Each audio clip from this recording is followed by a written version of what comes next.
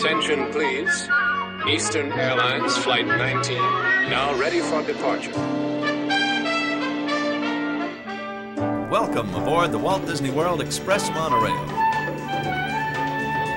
Now, ladies and gentlemen, we're entering the vacation kingdom of the world.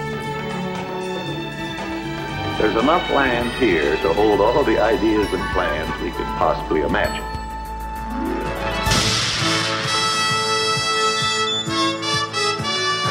We call it Epcot. Will be our experimental prototype city of Tomorrowland. Welcome to another episode of the Retro Disney World Podcast, taking you back to the vacation kingdom of the world, the way it was, and the way it is in your memories. All right, everybody, welcome to the preview episode of the Retro Disney World Podcast. This is a brand new podcast for those of you that have been following us on retrodisneyworld.com. My name is Todd McCarty. I'm your host for the show. I've got an additional 3 sidekicks along with me, and we're going to talk a little bit about what the podcast is all about this time around. And since it's our first one, we want to kind of kick it off with an overview of who we are, overview of what we're going to be doing.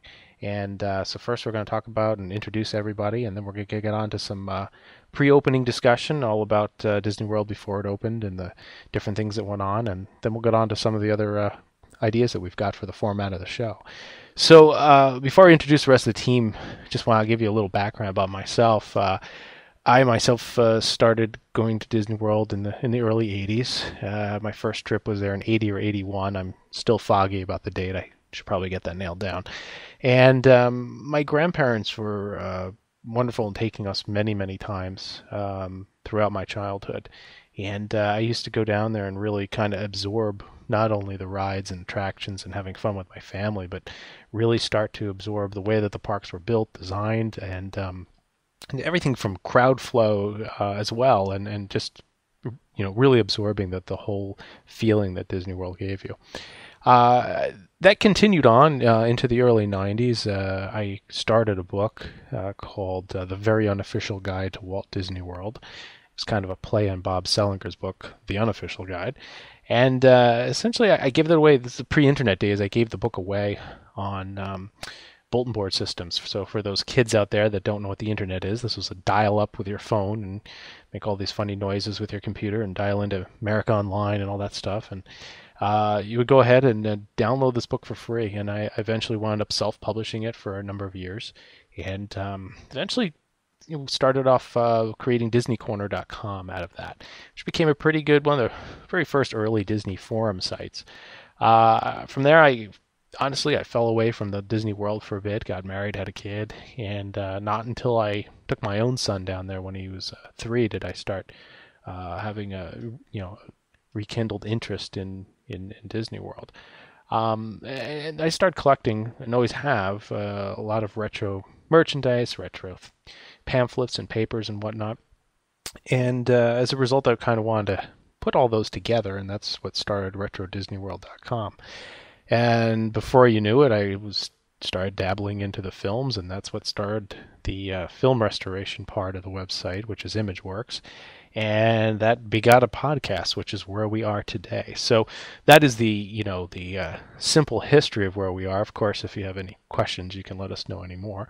But I'd like to introduce you to the rest of the team here that we've put together, and I think it's a great team that we've got. We're going to be taking you on a monthly journey back into the annals of Disney World. Like I said, from way back pre-dawn, if you will, all the way up until about 1989 or so, which is where kind of my personal cutoff is. But anyway, without any more of that, let's introduce the first person of our team, Hal Bowers. Welcome aboard. He's a wonderful addition to the team. Hal, say hi to the world here. Aloha. Aloha. Hal is a master of mixology and all things tiki, as I said, right? That's right. The Enchanted Tiki Room was kind of like my gateway tiki drug. So as a kid, that's what got me started. And then as I grew up, I found out, oh, well, what do you know? There's this whole Polynesian sort of like subculture with cocktails and Hawaiian shirts and all this other stuff. And I figured out, well, there's all these things that I just love, like all kind of rolled into one little genre. So That's right. I was finally able to like pare down some of my collection, and then like, let's just concentrate on some tiki stuff for a while. There we go. How and I Then you kind find of go ahead. How and I No, kind you of met on Twitter, and we had a really weird way of almost meeting, I guess, about a month or so ago. We were both at an Orlando theme park. It wasn't Disney, but he tweeted out a picture of his son standing next to the shark at Universal Studios, and I said, "Wait a minute! I was just there not 30 minutes ago and took a picture of my son." And we literally missed meeting each other by happen chance, almost by 30 minutes. So it's kind of neat. So and now we get to spend at least an hour together. Exactly, an hour a month, yeah. That's what we get. So, how a little bit about your Disney background knowledge. Go ahead, let the world know. So my first trip to Walt Disney World was in April of 1971. So we missed opening just by a hair. I had a cousin and a brother-in-law that actually worked construction on the park. So my brother-in-law laid the rails in the Grand Prix, and he was a crane operator there. So he did much of that stuff, and He did a good job, because my son wails on those things, and they don't seem to come out. I know, it's like 40 some odd years later, and it's still in there. Yeah.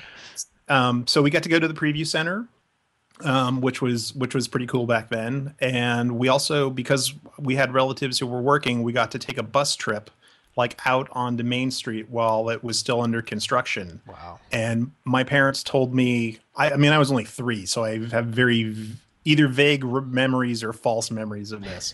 But they told me that looking at the state it was in April, that they could not see that there would be any way that it would be open by October. And everything that I read about the way things were, that was pretty much the situation. They just rushed in at the end to get everything done. Yeah. So after that, we went every year from 1972, usually in April, until I finally moved to Orlando in 1979. And then when relatives came, it's like we always took them. So I was pretty much a steady Walt Disney World goer at least once a year from 72 to about 88. And then I took a little hiatus and then started intensely going again in the mid 90s, and then have taken a little break since then as well, and just go casually. So there we go. Yep. We got you back in the retro. Not many people can say that they went there before it even opened. I mean, that's pretty cool. I mean, even your age, you didn't remember all of it, but that's pretty cool. I'm a very lucky Disney nerd. There you go. All right, so let's introduce Brian Miles. Brian, welcome aboard. We're glad to have you here. Let's let everybody know a little bit about your background and where you're coming from. Well, thank you, Todd, and Hal, and everyone. My first trip, I may have been the latest there because I don't know when JT's first trip was, but my first trip was January of 1988. So kind of 6 months later is when Norway opened. So I missed the full spectrum of Epcot Center by 6 months at its peak. But I went with my parents. It was a Christmas gift, a surprise Christmas Eve of 1987. They let us open these envelopes that said we were going to Disney World the following month. So we were down there for 5 days and did the Magic Kingdom, Epcot, and SeaWorld. And I came home from that trip with 2 or 3 things really burned in my mind. All of Epcot, really, but specifically Spaceship Earth, and then the Tiki Room in the Magic Kingdom. And they were the things that stuck with me. I did not get back there until 1995. Me and a group of 3 friends who had graduated high school with me 3 years earlier. I was bound and determined to get back, so I made it back then.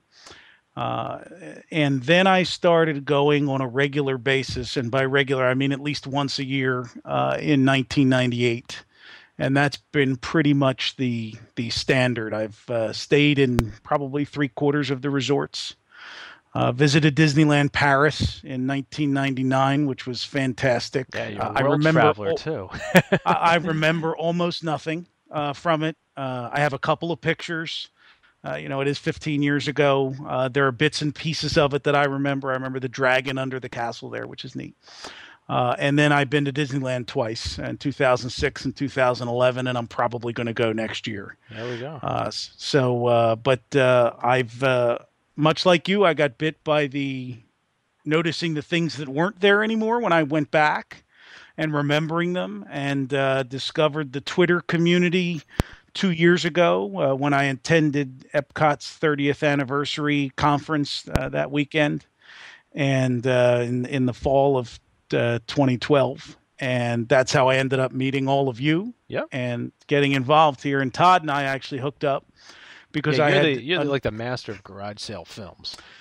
Yeah, I had an interest in 8mm films, 35mm slides, older photographic media, because my grandfather was into all of those things. So we have films from my childhood. And the slides are actually from my dad's childhood up through my oldest brothers and sisters. So that I'm fascinated by that. I digitized all that for my family. Yep. And then I picked up a couple of films of old Disney trips. And after I got them converted, or at least viewed some of them, I didn't know what to do with them. And that's where my connection with Todd came in. Exactly. And right. That ultimately led to me being here. And I promise you I'll be far more interesting in the conversations than my history. So that's it. Fair enough. Well, we have to thank Brian too, because he's the one that found what probably has become one of the two top films that we've restored. You found the 1971. I call it the pristine film because it is just Disney World is maybe 6 weeks old in the film. It was in impeccable condition. The colors are unbelievable. We're going to talk more about that on a future episode. But yeah, Brian's pointed out we both have a keen eye. He seems to find them before I do a lot of the times, but he's got that garage sale ability as well. So we welcome Brian. And then our last but not least, JT, welcome aboard. Give a little background on you. You and I, you've been writing on Retro Disney World pretty much since we opened. I think been a kind of a guest star, if you will. You've tweeted out pictures from your trips on our account. But yeah, let's talk a little about your background and go from there. Yeah, I've been writing on the site for, like 2 years almost now, off and on, as things kind of pop in my head. I am kind of one of the people, though, that I don't remember the old days as well as some of you. My first visit was about 1985, and at that point, I was barely walking and, don't really remember much. But my time period is right around your cutoff. I remember visiting the studios the first year it opened, doing the 10-hour backlot tour, that kind of stuff. But what sort of sparks my interest in it is the stuff when I do walk around the parks and you see something that is old and it is retro, it is vintage, and you're like, wow, I wonder if that's been there since opening day, or that's something that's changed or whatever. So the other thing that really is fun for me is getting on eBay and finding the stuff that people are selling now. It's just insane what this old stuff actually goes for. You felt like the contemporary matchbook, a couple other yes, weird I just love that there was matchbooks, like just freebies everywhere. That's just hilarious to me. Here, kids, pick this up in the hotel room, burn it down. Yeah. Let's light up after Space Mountain. I need a quick pick Well, me up. how? There was a picture of you. You were outside the cigar shop, and was it Disneyland or Disney World with the cigar? That was Walt Disney World. It was Disney World, yeah. So, give away cigar. You let the kids stand in front of a cigar Indian and, give the away Main Street matches. tobacconist. Yeah. I mean, it's exactly. And they had packaged. They actually had packages of like special Walt Disney World tobacco for pipe smoking, because pipe smoking was incredibly popular back in the 70s. Right. You could get canisters of a special formula of tobacco in the Lake Buena Vista shopping village. They actually had a tobacco store there, and they had special blends of Disney tobacco. Amazing. There's a podcast topic right there. We need that. Well, then we're gonna have to mark our iTunes as not safe for kids. So we got to be careful. I mean, just like who out there actually bought Disney tobacco? That's insane. It's like the people that bought Disney candy, Disney Runts, right? All that stuff. Yeah, but yes. JT, you're since I don't mean it's negative. You're the youngest of the group. I consider you. I agree. You're the stick that's gonna poke the bear, and I said that when we first started talking, which is awesome because. people are going to say, oh, what are people that haven't been there, long and don't remember the past? What are they going to offer? Well, that's the whole kind of key to our show here, is that as we start talking about this new stuff, you can ask those pertinent questions. Wait a minute, when did that part change? Or I remember this, and that's going to all help spark our conversation on this, which I think will go really well. So totally, I agree. It'll be interesting to ask you what this cue looked like instead of what it is, and you have no idea, JT. You have no idea what it used to be. It was so much better. All right, so the next segment here, we're going to talk a little bit about the format of this show. For future episodes, so that our listeners can kind of understand how we got this thing set up. After introductions, which won't be as long as what we just did, we wanted to give you guys background of who we are. We're going to go into a main topic. That topic is going to vary from week to week. It is going to stay, as I said earlier, somewhere between pre-opening up to about 1989. We may start to dabble into MGM Studios, but there's just so much between Epcot, the Magic Kingdom, resorts, and planning that we want to talk about. That's really where our focus is going to be. The next segment will go into viewer mail, which is JT. JT's going to take us through anything that you write into the podcast at retrodisneyworld.com email address, and those can be questions, comments, suggestions for topics, whatever you'd like to do. So it's our viewer mail segment. The next segment after that will be the audio puzzler, which is a chance for all of our listeners to win great prizes as we set that up. Maybe a yearly prize, but we're going to talk about that a little later, because we do have our very first puzzler, audio puzzler for this segment. And then we're also going to dabble a little bit about the film restoration. Sometimes we'll talk about specific films that I've recently restored, or something that somebody submitted to us.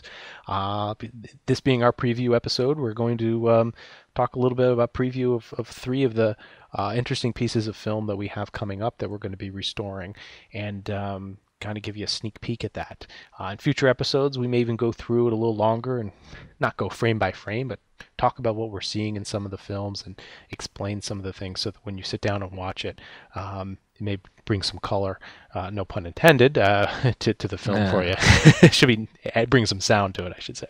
And then we'll close it out. Most of these podcasts are going to run, probably a little bit under an hour is what we're shooting for. I want to keep everybody involved and keep everybody listening. So without going any further on that, that's our format. And what we're going to do here is we're going to kick off our main topic for this podcast and the preview podcast. Most appropriate place to start we could think of is the preview of Walt Disney World. Now, as Hal said, he was down at the preview center as a child years ago, got to go in there early. So Hal, you and I have no doubt poured over some of these awesome books that are out there. I have the complete edition about Walt Disney World, which was sent out to corporate sponsors. I have the little note attachment in there from Pete Smith and mine. You've got the preview edition souvenir book. There's the master plan. There's just so much information out there about what was going to be. It's really interesting to compare, what these showed and what really came to light. It's actually amazing. And if you even go back a little earlier and think about, the Progress City model that was up on top of the Carousel of Progress in Disneyland, I think that was them noodling around with what Walt Disney World could be. Because as we all found out later on, it's like, oh, well, there's Epcot. It's like, right. That's Progress City. That's everything that's spelled out in the Reedy Creek Improvement District, like the ability to do like a nuclear power plant and all this recreation. Well, what do you know? It's all sitting there in that model, and somehow Walt managed to get someone else to like pay for them to develop that. Right. And I think it's fascinating that had things gone, it's like that thing that was sitting there, it's like would have been Epcot City and nobody knew it until years later. and for those listening who, the model where it now resides, if you read the People Mover, what's left of that model is still sitting there. And it's just amazing that's what we could have seen if things had gone differently. It's not the full thing; it's smaller. Yeah, it was much bigger than that, right? How it was almost like I want to say full it's about circle, right? Yeah, so I think we've got like maybe about a third of it. Yeah. Where'd it go? Is it gone forever? Is it like trash or? pretty Yeah, much. dumpster. Don't talk No, about that. that's That's a too sore bad. subject No. for a lot. Oh, okay. But it Yeah. had the I believe at one time the trains were going back for. I remember seeing film of it with the circus or the carnival area, things moving. I mean, it was a incredible model to really demonstrate, what this prototype could be. There's a great film that goes with that too. The actual Epcot film that Walt Disney produced when he was talking about bringing everything to Florida had this wonderful animation and fantastic vision of what that sea was going to be like and how it operated in all the rings, which was amazing. So yeah, the master plan. I mean, it was that's exactly what it was. It was a master plan, and just the park was just the beginning. Yeah. In fact, it seemed like Walt was kind of uninterested in some ways about the park. It's like he knew there was going to be a Disneyland, but that really I did that wasn't already. What's the He's like, need? yeah, well, we need something to bring in people, but that really wasn't his thing. But I mean, we're talking about, an airport of the future. That was something, and not just the STL port, but like there's legitimate plans for something called the airport of the future, like sitting around that they never built. Right. And they figured they'd put that very south on the property. Then you had Epcot proper kind of sitting in the middle. With the big resort hotel that you see, and then sort of the international shopping center inside the building part of that. Yep. And then as you headed off north, it's like you'd get into the industrial area, which kind of ended up being Future World. But the original concept was, we're going to have, GM and other big captains of industry who pay in to like set up manufacturing facilities and things so that people from all over the world can come and tour and see how American ingenuity gets it done. Right. And and then go ahead. I was gonna say I'm looking at the very final master plan here, and it's amazing that the layout of where they expected things to be. The residential community is where Lake Buena Vista is. We all know why those condos and Treehouseville, those were all going to be corporate places to rent and stay. The entrance complex is where we expect it. Epcot is a little to the north, really where the industrial park was going to be. And I mean, here's some stats. They're thinking 100,000 visitors at the 20-year mark. That's the annual daily average. And the Jetport alone, or the Future Port, 2,000 employees with 500 motel units down there. And the entrance complex, 5,000 motel units. Interesting, they refer to them as motels back then. Dates it, definitely. Much classier motel. That's right, motel. So, yeah. What do you remember about the model and how the model, and the pictures we've seen of it, and when I should clarify, the model of the Seven Seas Lagoon and Bay Lake, how that compared to some of the older drawings that we've got on file, and I know you have interest in the Polynesian area. Yeah, so I think the amazing thing is so much of that was in flux for so long. There were definitely some things that were kind of nailed down. Like they most certainly had the concept of the park, and then you have Bay Lake and the Seven Seas Lagoon, and they certainly were planning on having the hotels that we see on these maps. So, I mean, besides the Polynesian, which we got, and the Contemporary which we got, they fully expected to build the Asian resort in the area where the Grand Floridian is now. Right. They wanted to do a Persian-themed hotel that was sort of north of the Contemporary, where the Facilities Way roadway is now. Right. It was interesting that was going to be a monorail hotel. So the original plan showed that monorail snaking through Tomorrowland, much like it does in Disneyland, and then making this hard loop around to hit the Persian resort, and then on to the Contemporary. Yeah, and then later on, when they decided not to run the monorail through, they rejiggered that so that way it would be on the spur line where the monorails go off to the roundhouse. Mm-hmm. So operationally, it seems like that would be a nightmare. Yeah, because don't know much about the monorail operation, but from what I've heard, it takes a bit of figuring out and delays to like when they take a monorail on and off the track, and they would be doing that continually. Right, because it was like almost like a one-way trip over, and then bring it. Yeah. Just it was a very short trip. Yeah, would not work very well.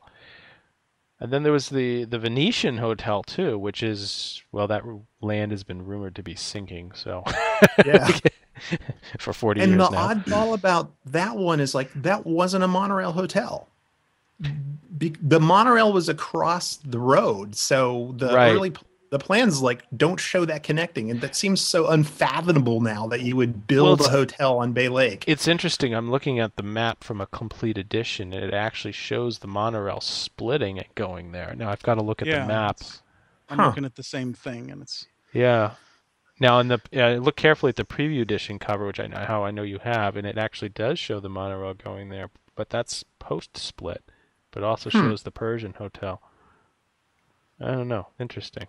Yeah, the 71 fun map that I saw, the Paul Hartley one, it's like they don't show it attached, which is bizarre. So that just shows the state of flux that this was in, that it was just all over the place. I mean, we'll get to Tomorrowland, but Tomorrowland was a mess. It's it really don't feel like they knew what was going on there at all. No, I mean, you look at some of the early pictures, and you know, the Tomorrowland as we know it looks like a giant circus tents held up by rockets. You know, it's the best way to describe some of Jules Verne thought that up. Don't worry. Right. This is Jules Verne, precisely. So really interesting in the way we thought about that. So you know, the thing that's amazed me too is if we go back pre-opening, you know, we're kind of jumping all around here, but you think about how Disney pulled this off too. I mean, he bought all this land quietly under all these different fake corporations, was flying out there in his aircraft, doing surveys from the sky, figuring out the parcels of land he wanted to buy. You know, in today's world, somebody of that nature couldn't even get in an airplane without Twitter going off. You know, so absolutely not. It's such a different time, and it amazes me that all this was able to be pulled off. And we all know why he did it. He saw what he produced in Disneyland. He didn't like the motels cropping up literally across the street. I mean, they're there till this day. You can't walk anywhere without getting bombarded by something else. And as he said, what they had there was the blessing of size. That's what he was basing this all off of. So yeah, there's a couple other great books out there that show some early pictures of Roy after Walt's passing out out in the forest, essentially, of Florida, and it's amazing to see. Good luck, Roy. He was left a lot to do. It's probably appropriate to mention Roy's cabin at this point. That's right. There's this cabin that was on the property when they purchased one of the parcels, and Roy actually stayed there when he came to town. They held meetings there. There are photographs of this cabin in the background. Allegedly, it is still on property in a state of disrepair somewhere in the wilderness. Yeah, I don't know where though. I believe I tried to locate that with Google Maps. I don't know if you've seen this, but I believe, if I'm remembering this correctly, when I did it maybe a year or two ago, I believe it's located up in the that'd be southeast quadrant of Bay Lake.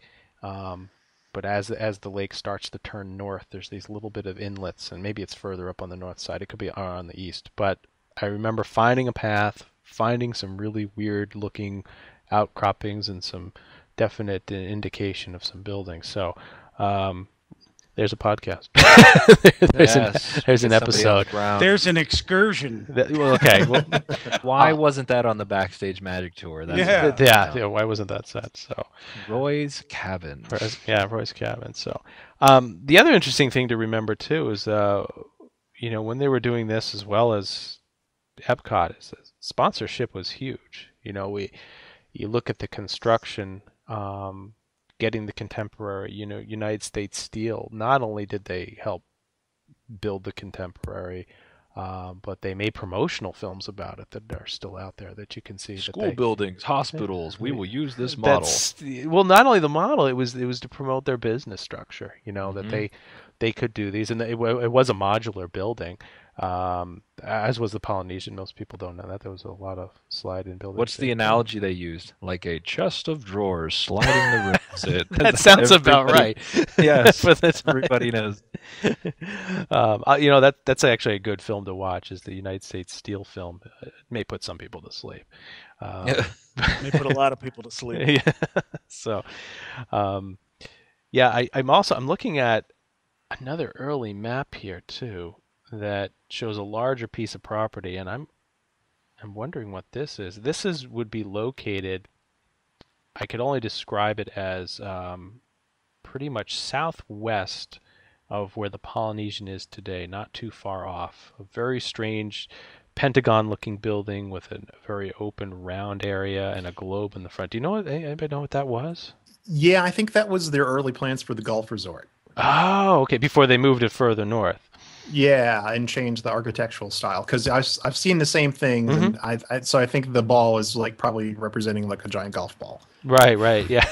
Oh, very clever. Oh, we know where that went. That went to okay. Reuse that idea, which is really interesting. It's so funny because you flip through these things so many times, and every time you go through, you see something new that you've never even seen before.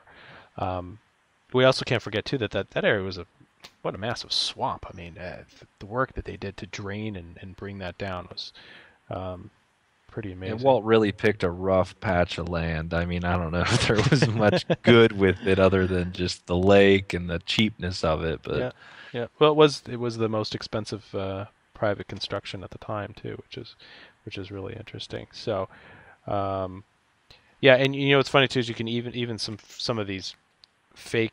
I shouldn't say fake, but these very cartoony maps, you can really get an idea. Like if we kind of start to look at the Magic Kingdom, what was there, the inklings of Thunder Mesa are there at such an early time. You knew that concept they were excited about it from the start.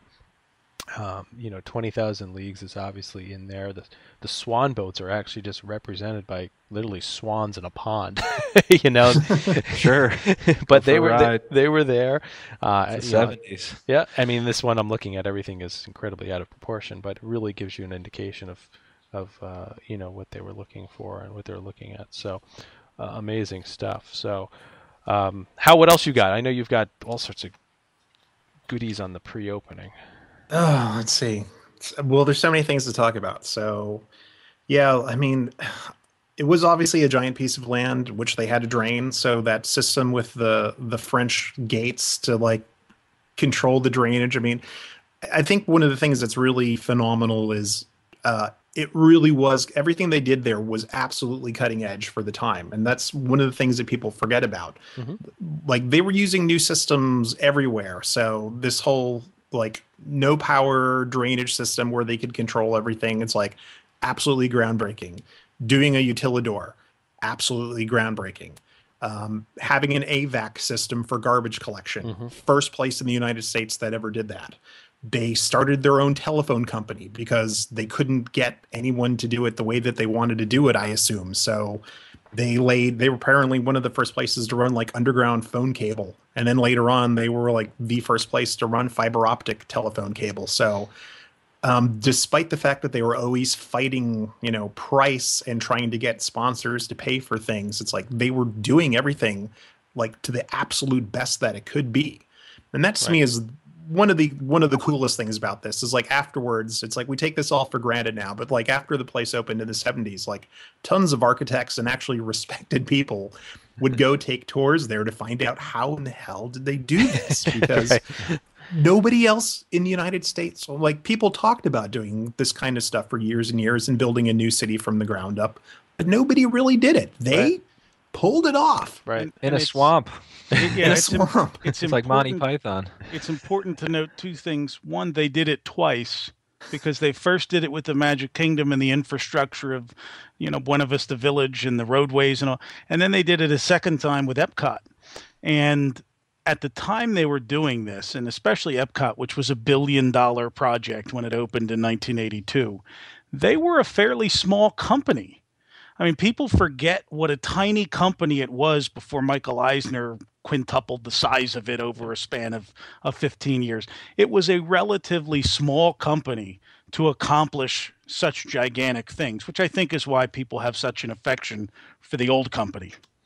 Yeah, it was a different time back then, and even with the sponsors, that still barely got them to where they wanted to be with Epcot. Obviously, the visions have changed. That's Now, what did they open with, Coke or Pepsi as their sponsor?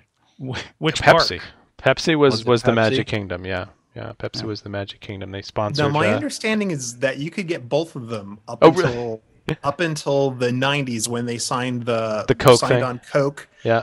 to do the American Adventure, and I kind of remember both of them being available. I remember Pepsi, the big sign over Country Bear, because they sponsor Right. Country Bear, and actually Yeah. to this day, I think it's to this day. We'd have to check the pictures, but there was a circle where the Pepsi logo used to be, and then that was covered up with just kind of this brown or whatever yellow paint.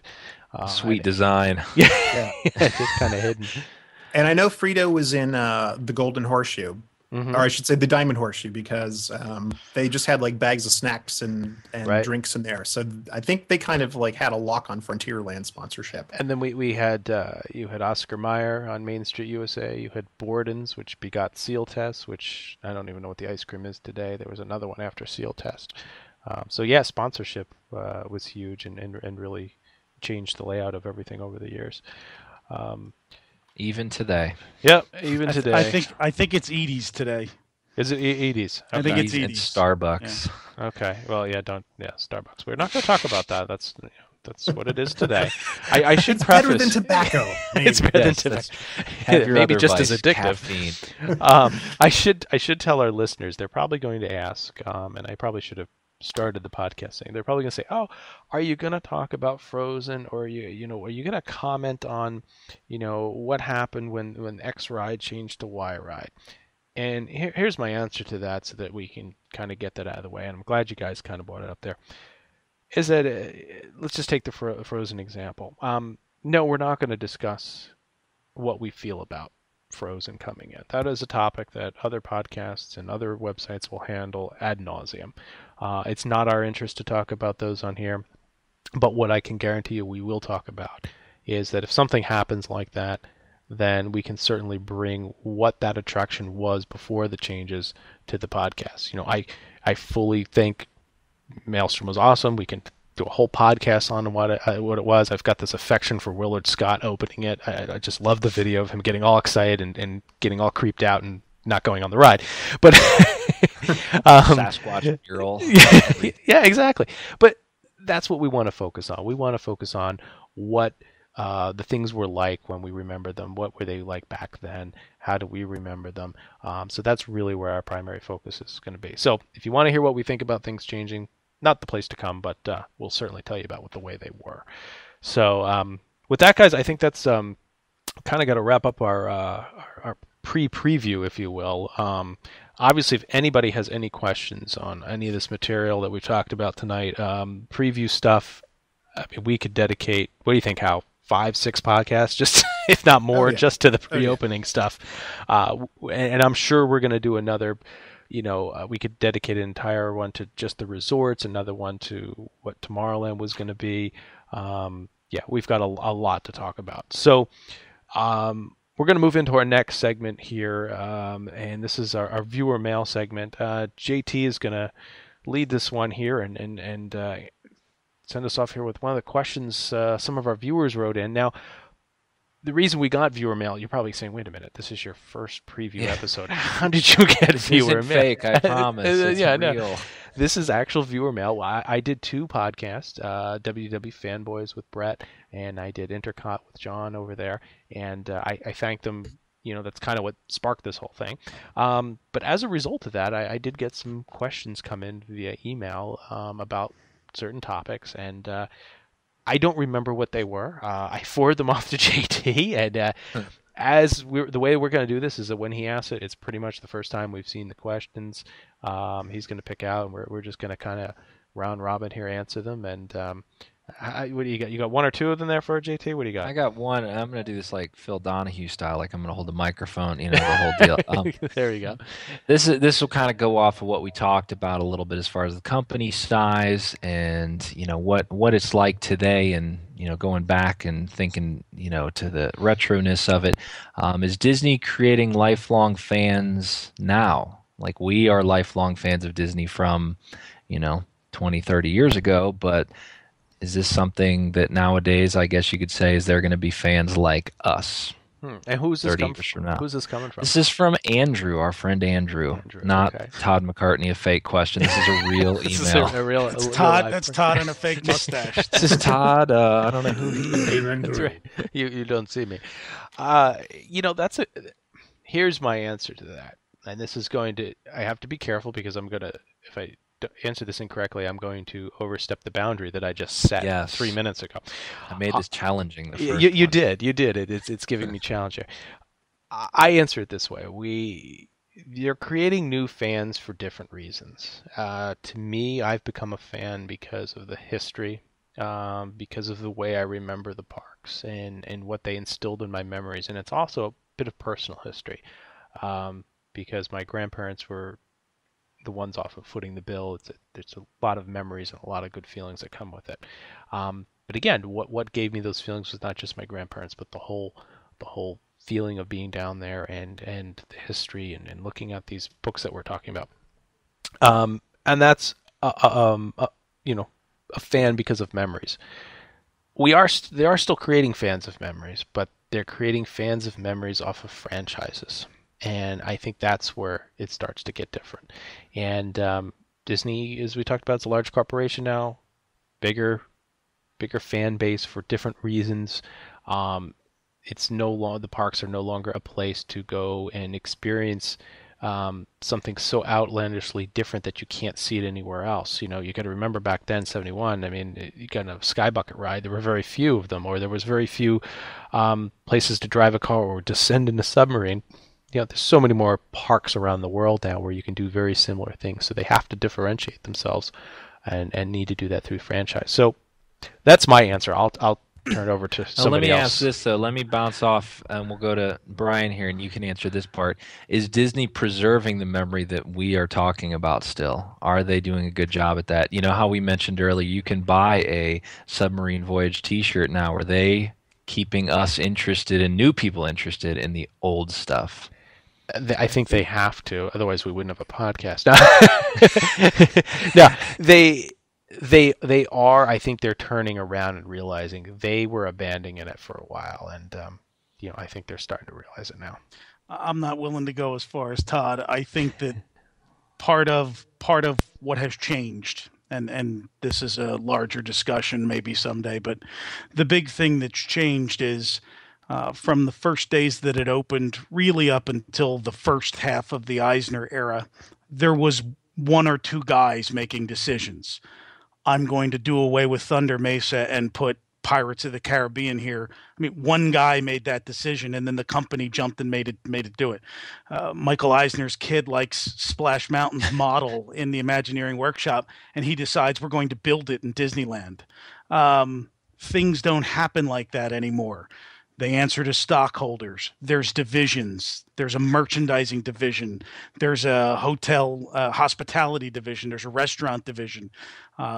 And the point is, I think that the merchandising people have recognized that vintage merchandise, there's a market for it. It's a market that doesn't buy their Frozen stuff and doesn't buy Little Mermaid stuff, but will buy something that says, enjoy the Sky Ride with an attraction poster from 1971. So I think that's there. I don't necessarily know that I haven't certainly seen in the last few years some great resurgence of interest in history. I think there are some attractions they've invested in, Country Bears and Tiki Birds, Captain EO. Captain EO. Well, I don't know that they invested in it as much as they capitalized on it. But yeah, that stuff is there. In terms of the experience, mine's not different than Todd's. One of the strong attractions I have to the place, it's the only place I ever went on a flyaway vacation with my parents and my brother and sister. I live in the suburban Philadelphia area. We spend our vacations in the summers at the Jersey Shore. It's an 1.5-hour drive from here. We'd rent a house. We'd go. Disney World was the only time that we ever got on an airplane and went away somewhere with my parents. And so when I'm in Epcot and when I'm in the Magic Kingdom, there are places that I have vivid memories of, the younger me with my parents. My dad's not here anymore. I don't know that I'll ever go to the parks again with my mom. And so that draw is there. And those memories are going to be there for kids going there today. Yep. But I do think everything Todd said is right. It's a different kind of experience now, and for a lot of them, it's for parents, it's almost a hurdle now. You know, it was a very special thing back then. Now, for a lot of these folks, it's an expected thing. Yeah, if you're a kid, you're expected. It's an expensive thing. Yeah. Your kid gets made fun of if they're the kid in 6th or 7th grade who's never been there. You know. Now, and Hal lives in Florida, so Hal, you got kids, so a little different down there, right? And it's also the Polynesian village again, so we got to go with that. They brought that back up. That's got to make you happy. I can tell you that there are certainly people within a 2-hour radius of Walt Disney World that are season pass holders that are taking their kids there every other weekend, where it is a playground for them. And those kids are probably the luckiest kids in the world. And, you know, they're taking it for granted, probably a little bit compared to, you know, like when I grew up. And again, it was a once a year trip that you would come down and take. They have access to it whenever they want. There's a lot of those people out there now, and there's a lot of people now that are even moving to Orlando as adults, and choosing to live there so they can visit the parks. That's unheard of up until the 1990s. I'd say like late 90s, 2000s, like you start to see that phenomena. So in the past, where you had, you know, Disneyland annual pass holders like left and right through the 80s and 90s, it's like that's just starting to happen now in Orlando, and it'll be interesting to see what kind of effect that has. Yeah, that's interesting. They take it from a local. Was there an annual pass when the park opened? Does anybody know that? Why was it was like $2.75 to get in? There was a $20. There was a lifetime pass originally that you could purchase. Wow. And it was I don't know the amount, but it was an amount of money that today, it would obviously still be valid today if you would. Does anybody have one? Like anybody still walking in with that old piece of cardboard? They exist like a legend. They're like the wave machine. They exist. But there we go. We now have another holy grail. Let's out there. Let's see. Throw that out there. There was such a thing, though. To your point, I mean, admission was $5. It's like if you, because the attractions were separate from actually your walking admission. So for $5 you could get in. It was $2 to take the ferry boat or the monorail over from the TTC into the Magic Kingdom, because that was a separate company, right? For whatever reason. And if you go through the book, The Florida Project, and I don't know who wrote it, but I read it. It deals with all of the legislative battles to get the approvals in Florida to build it, and the secret purchases of the land and everything else. And it's actually written in the legislation that there had to be discounts for Florida residents, that there had to be, which is why you have the Florida passes. And I don't know, Hal brings up an interesting point, because there was no what they call the lifestyler community now, the people who move there, live there, go to the parks on a daily or weekly basis, and move to that Central Florida region to be in proximity to the parks. Obviously, that didn't exist in 1971 or even up through the 80s.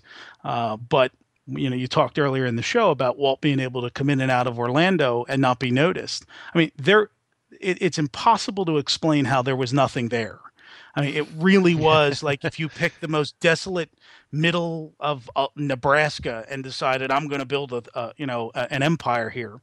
That's what Central Florida was like then. There was just nothing there. Right. So we talked earlier in the show about who would buy tobacco. There was a very good chance, and this has been talked about before, they had a wine store in Lake Buena Vista. And for wine connoisseurs, for consumers of wine, to have a 2,000 bottle shop in Central Florida, when they would have to have driven hours to get either drive to Tampa or that's what Disney did for that Central Florida community. Right. So there's a lot there in terms of economic development, in terms of building the foundation. Normally people come and then the businesses build up around them. In Central Florida, Disney did it in reverse. Right. They built this massive business empire, and then people came. Yep. So and they really did use Lake Buena Vista to draw in the locals. It's like they were all these things that you see now, like the frozen things that they're doing in the parks. It's like they would have done that type of thing at Lake Buena Vista to bring in people for a weekend or whatever. It's like they had Halloween parades with like as a Jazz- kid, jazz festivals, top musicians, all that. Yeah, they had Yeah. one of the guests that we'd like to get on here is a famous artist, and he was down there showcasing his paintings at Lake Buena Vista in the 70s, and they flew him down there. You know, not only do you have the locals, as Hal mentions, you've also got what they were still trying to cater and wine and dine these corporate executives to spend the money on the condos, which begot I forget the name of it. What was the name of the places to stay at Lake Buena Vista next to the tree houses? I can't remember what they called them. But now Disney Saratoga Institute. Springs. Now Saratoga Springs, then- but they were all there. Yeah. Disney Institute, and before that, I think it was. I can't the- remember. I'll have to look it up. That was the. Oh God. Yeah, see, we're all gonna blanking. lo- All we're right, gonna lose our- we're going to lose our retro card. that's right, exactly. Yeah. That's it. These guys aren't retro. They can't But remember. to your the name. point, they tried so hard to make the Epcot concept work, even into like the middle to late mid 70s. Oh, yeah. It's like There were they snippets of it. yeah, that plan from like 75 or 76 to run a people mover through Lake Buena Vista and build that series of corporate like 5 or 6 story buildings, or the Sunbank was the very first one, and they were going to have about 3 or 4 of those in a row. Yeah. And then run a people mover down into to reuse those condos that they built and turn it into a community. It's like it's mind boggling. They tried so hard. Yeah. Every And they- part of that master plan was pulled and taffy stretched, if you will. In I'll all throw different I'll directions. throw one of my my side tidbits here from that book. When they were building it and going through the legislation, one of the things that Walt was concerned about, and then later Roy, they didn't want any of the people who lived there to be able to vote on anything. So it was actually the scheme they came up with was that a holding company would actually own everything, and it would like sublet to these people who would live there, but on like a nightly basis calculation, so that they weren't actually residents, so that they in the end wouldn't actually have the right to vote. Interesting. And have any say in what happened in Reedy Creek or Lake Buena Vista or wherever they happen to be. I mean, fascinating stuff that they had to think about. Yep. Right, because they had that like 4 or 6 people that actually lived there. They So, had like, those people. in the The trailer. voices. Yeah. Yeah. Well, it was JT. It was Andrew who wrote in, right? It was Andrew. You said his name was That was Andrew. Yes. Andrew. Well, Andrew, there is your answer. Yeah, there's I your to one question. You sent us a couple, but And you can notice the trend. We just go retro deep with it. So, Yes. I appreciate you writing in and look more. So, JT, tell them where to write. Yeah. Any questions, anything like that? Podcast at retrodisneyworld.com. We'll get that email sent to us, and we'll possibly read your question live on the show the next time. Excellent. Sounds good. All right. Well, our next segment, I'm going to talk about the name of it in a second. I have to take a brief moment here to kind of give a little background on it. The idea comes from Car Talk. If any of you listen to the NPR radio show that features Tom and Ray Magliozzi, they're better known as the Click and Clack, the Tappet Brothers. I've been a fan of that for a while, and they have a weekend radio show that ran from 1977 to 2012. And I think you're probably going, oh, where's this guy going right now? But They're in cars too. they are in cars. They were There you Rusty and Dusty Rusties in the movie. You got it. So, who was Lightning McQueen's sponsor. So I didn't know what to call the segment. They have something on their show called Puzzler, where they do an audio thing where they talk about little puzzles that you try to figure out, and you come back next week. And I kind of like the idea. I really didn't want to call it Puzzler because that's theirs, even though they've retired the show for. However, I did learn today that Tom Magliozzi passed away this morning at the age of 77 after a battle with Alzheimer's. And I think as a fan of him and just in general, we're just going to call this the Audio Puzzler.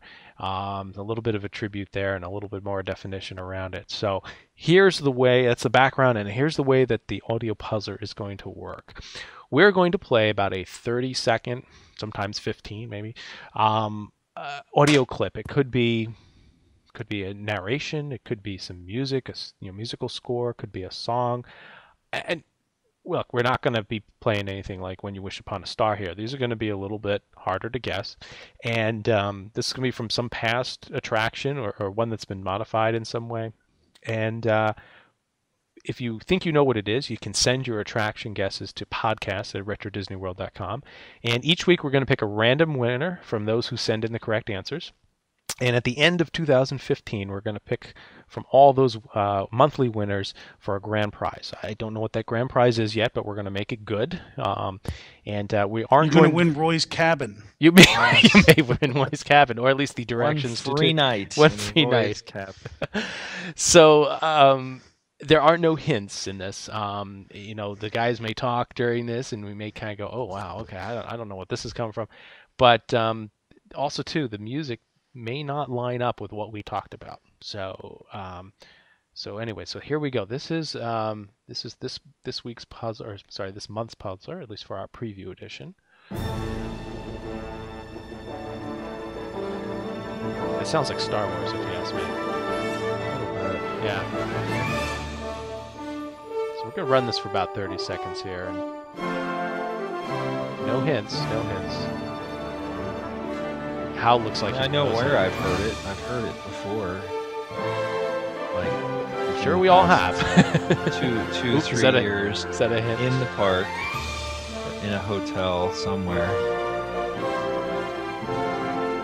All right. Well, there it is. That is this week's audio puzzler. So if you think you know the answer to where that's from, just the attraction name is good enough. Send it to podcast@retrodisneyworld.com.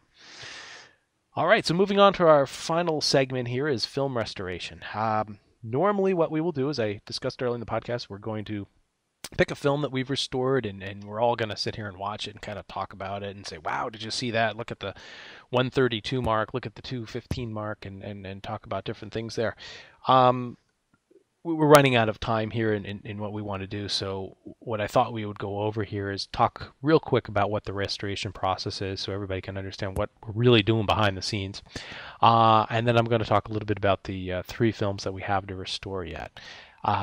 So the restoration process, a lot of people have said to me, why don't you just work with video or anything like that? And I'll be straight up and honest, video from a restoration perspective, you can only get so much out of it. There's a term out there I've heard a lot, and I continue to use it. It's called polishing the turd, because you can only do so much with video. People think, oh, video was great in the 80s. We got video.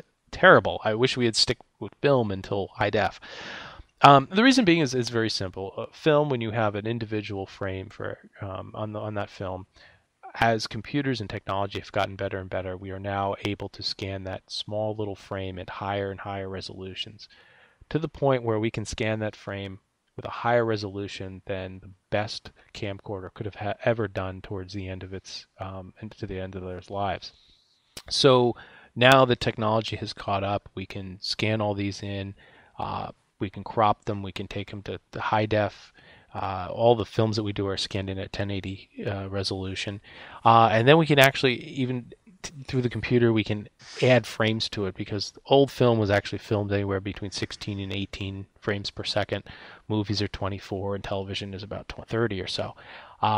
So we can actually, the computer can make up the frames that are missing between 18 and 30, and you get a really, really smooth picture instead of that stuttered look that everybody is used to. But aside from that, what really goes on in the restoration process, we start off with the digital scanning that we talked about, and what's returned to us is a uncompressed file that has essentially every single frame scanned into it, along with the audio track if there is any. And the computer software that I use compares each frame to the next one, and also compares it to the previous frame. And what it does is it looks for dirt that's in one frame but not in the other, and then digitally removes it. It also compares the grain from frame to frame and figures out what is real color and what is grain. It goes through and sharpens it. It brightens up the colors, all sorts of color control. And a 3-minute film will generally take anywhere from 20 minutes for the very first pass, and then can take about another 20 minutes and another 5 minutes for the final compression. So the process, while I don't sit there for the whole time, the setup is generally anywhere from 15 minutes to a half hour, depending on how finicky the film is and what quality and what condition it's in. And from there, you crop it and get a beautiful print. People have to remember, too, the films that were taken back then, and I've said this on other podcasts, and I'm going to say it again here, is that when you went to Disney World, you had an expensive camera. You had expensive film at maybe 10, 12 bucks a cartridge, something like that. It may be a little cheaper. You went in thinking that if I'm not buying another cartridge today, I have 3 minutes, maybe 6, maybe 9, to shoot your entire day. And it's incredibly evident.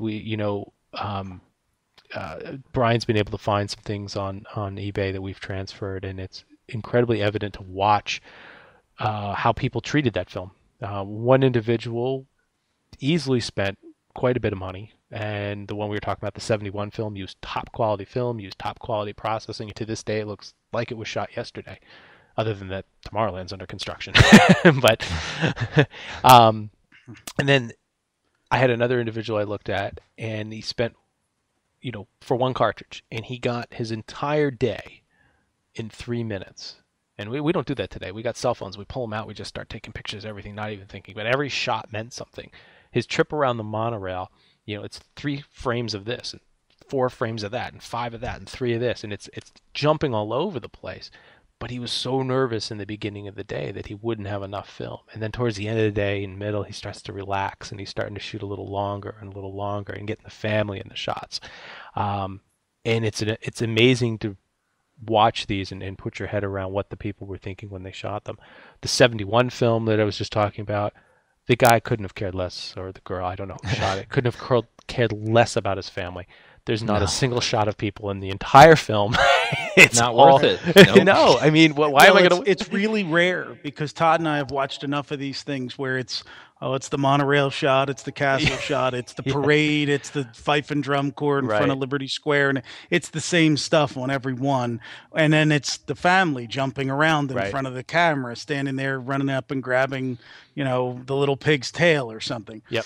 And so when this particular film came in, when you find one where the person goes and takes a panoramic shot from in front of the ice cream store, across Tomorrowland Plaza, across the hub, all the way over to, and a nice gentle just pan. Watching it saying, well, yeah, and you're watching it saying, my God, I've never seen this view before, because no one was taking films like that then. I mean, they were taking little Johnnies jumping up and down in front of the train. Yep, and I'll be honest with you, I've got 30. How knows about this? We were discussing the 34 reels that I recently bought, and I'm not going to restore them all, because a lot of them are just, there's junk, but there's some fantastic things on there. Which one? How I know you're excited about this one, right? This is the City of Future Living from Space Mountain. Oh yeah, the Home of Future Living. That was, I can't tell. Yeah, he's glowing with speechless. Delight. Yeah, speechless. I was terrified of roller coasters, but I would force my dad to stand in the 90-minute Space Mountain line, skip the ride, and then go through the Home of Future Living, just so I could see that. And God bless him, he put up with that for years and years. Yeah, well, we've got that coming. I forget the exact time on it. I think it's about 1.5 minutes, 2 minutes. I think it's the whole trip up the ramp and everything. That's all there. Yeah, I don't know. Goodyear speed ramp. Yeah, the speed yeah, I can't get enough speed ramp. It's like needs more cowbell, needs more speed ramp. They were at the Goodyear World headquarters here in Akron until a year or two ago. You could run. My sister rode them every day into work. A speed ramp. I'm not kidding you. Yes, wow. right at Maine Goodyear headquarters. Look at that. Well, what did they do to them? The building's still there. I haven't been there for a number of years, but they're at a new place now, and I don't know what's in the building now. But I rode it up one day to visit. I was like, oh my gosh, a speed ramp in Akron, not at Disney World. This is way cool. The other two that we're working on, so the City Future is going. We have a 1975 press film. This is 16 millimeter. So what you've all seen before so far is 8 millimeter. So this is twice the size of the frame that we've been doing with 8 millimeter. So we should get some fantastic resolution out of this. I don't know what's on it. I don't have a viewer. It does have sound, but it was a 1975 press film sent out, obviously to the press by the Walt Disney Company. Yeah, if you're old enough to have watched projected films in school, yeah, you know what 16. There you go. That's what a 16 millimeter film. You'd always get the one that got stuck, it would melt on the screen, or absolutely. My best one was, I remember it was our biology teacher. She didn't realize that the film broke. it was still running through the projector, but she looked back on the floor, and there was a good 50, 60 feet of 16 millimeter just dumping on the floor. Oh, so, my. Yeah, classic. So, and the films, 35 millimeter film strips. We'll leave that to another podcast. That's not ours. And the last one that we have, I am personally ecstatic about this. It did ship. It is en route to me.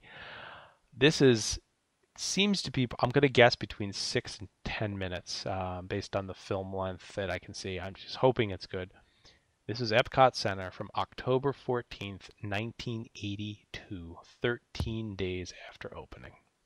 Any idea what's on it? No, absolutely nothing. Oh. It could just be pans. It could be just, as Brian pointed out, kids jumping up and down. I don't know. All I can think of is that 13 days after opening, if somebody spent that money in 1982 to, I was going to say videotape, but to film it, then I have a feeling it's probably decent. I mean, the experience of going to Epcot for the first time back then, it's impossible that it's kids jumping around because your instinct was just to look around and wonder, wide-eyed. And I can't wait to see, I want to look for construction walls. I want to look for Horizons construction evidence. Living Seas, well, that didn't come for another 4 years. There's probably nothing there, no construction yet.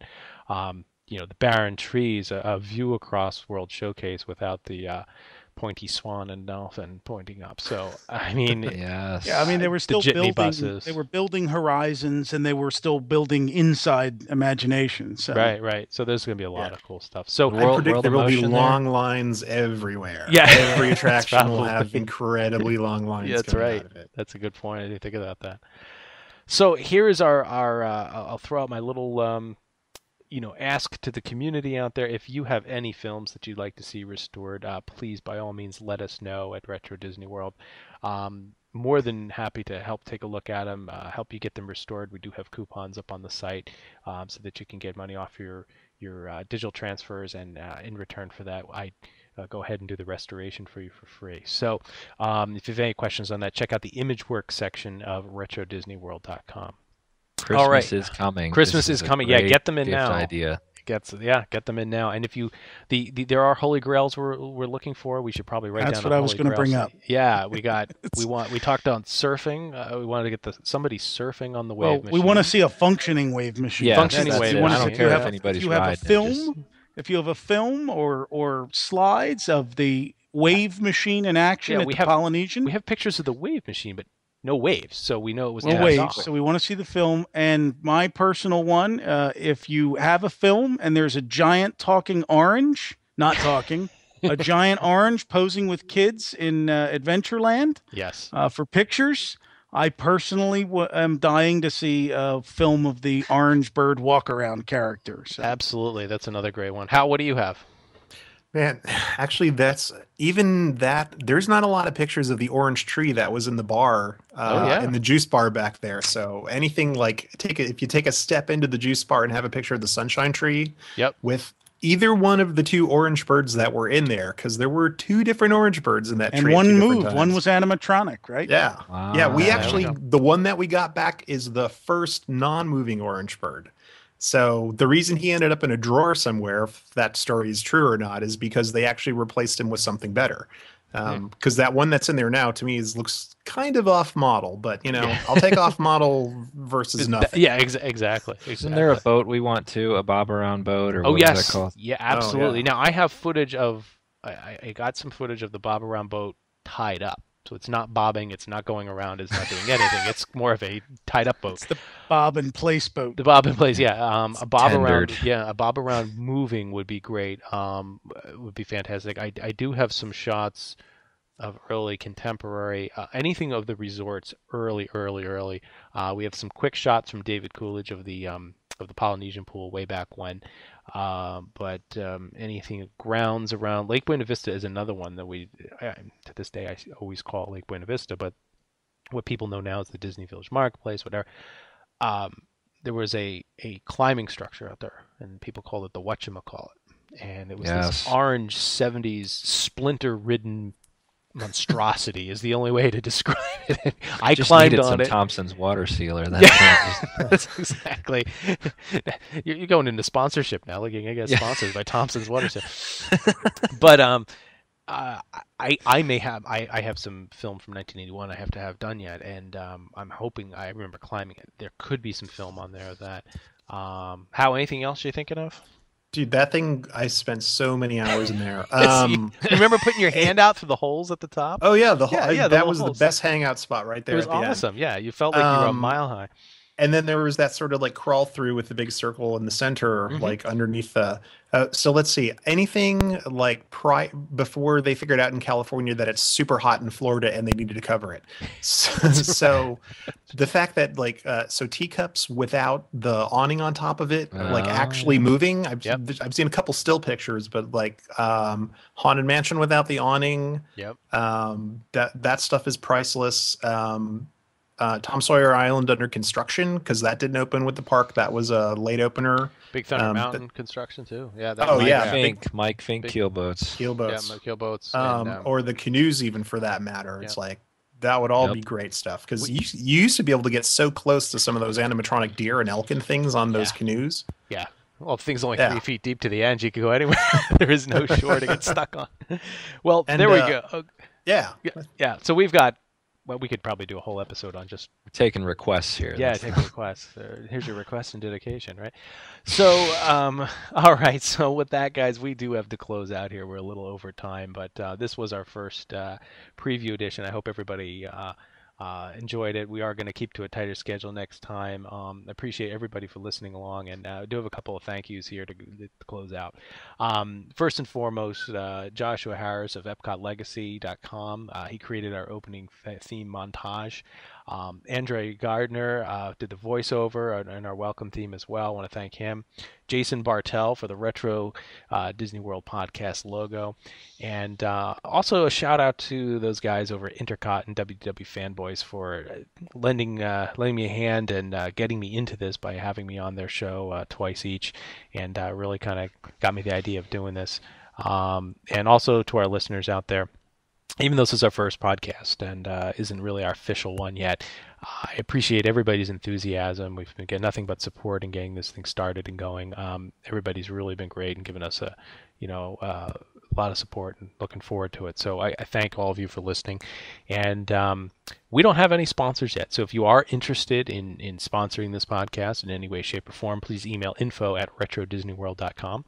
And guys, thanks to JT, Brian, and Hal. Appreciate you joining with me tonight, and we'll look forward to the next one. Our next episode one, or I should say, our next episode, number one, is going to be, we're going to take you back to Tomorrowland, to a time where that land instilled some vision and promise of the future, and it was kind of in the middle of a space race, space age at the time, and wow, I still remember it to this day. I'm getting excited about it already. So that will be the official episode number one. So until then, guys, we're out, right?